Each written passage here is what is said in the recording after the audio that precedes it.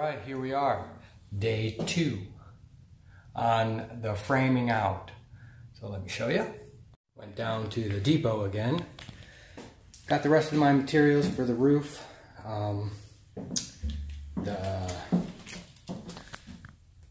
More of those. I got 3 boxes this time because hopefully I got some of that to put down the sides here. So without further ado, let's get to work.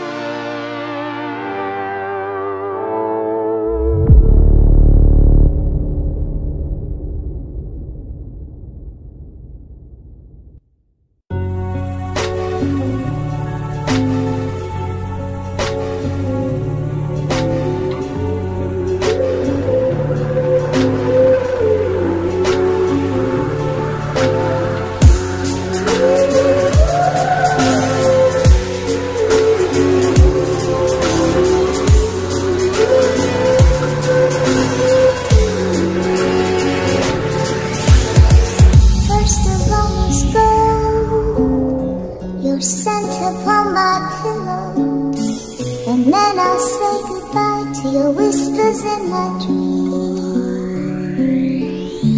And then our lips will part, in my mind and in my heart, 'cause your kiss went deep.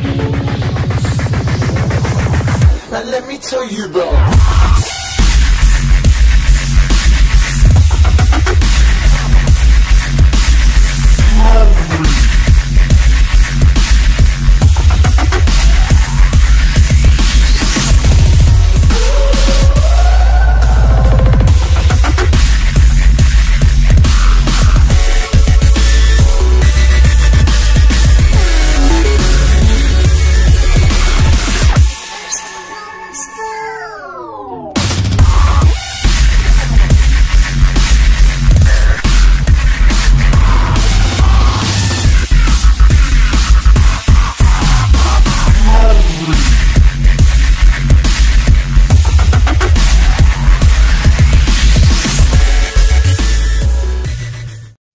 Hey everyone, well on day 2 I'm going to mark the framing, the rough framing in as being done, and I will spin the camera around so you can take a look at what I've gotten done. Alright, so as we walk in, there it all is, all the way there, all the way down to that side, all the way.